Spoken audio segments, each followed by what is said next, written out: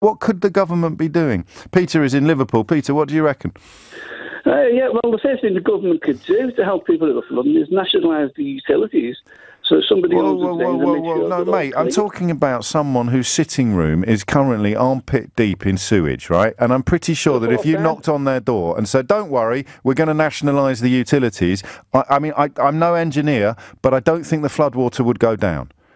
No, but the thing is, what I'm saying is that a lot of these people... No, the thing is, I'm asking what the government could do in Belper today. And nationalising the utilities is about as close to the definition of a stupid answer as it's possible to conceive of. So, well, not even if you've been flooded several times, you're going to say, what are you going to do to stop this happening again? That's not what I'm asking. OK, well, the thing is, I mean, when I look at it, you've got £4.2 billion. Have you gone? Yep. No, I was listening, but I've changed my mind.